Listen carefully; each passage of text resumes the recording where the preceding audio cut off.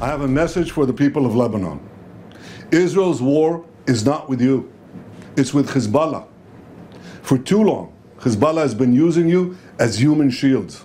It placed rockets in your living rooms and missiles in your garage. Those rockets and missiles are aimed directly at our cities, directly at our citizens.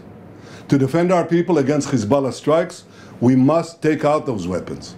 Now, starting this morning, the IDF has warned you to get out of harm's way. I urge you, take this warning seriously. Don't let Hezbollah endanger your lives and the lives of your loved ones. Don't let Hezbollah endanger Lebanon. Please, get out of harm's way now. Once our operation is finished, you can come back safely to your homes.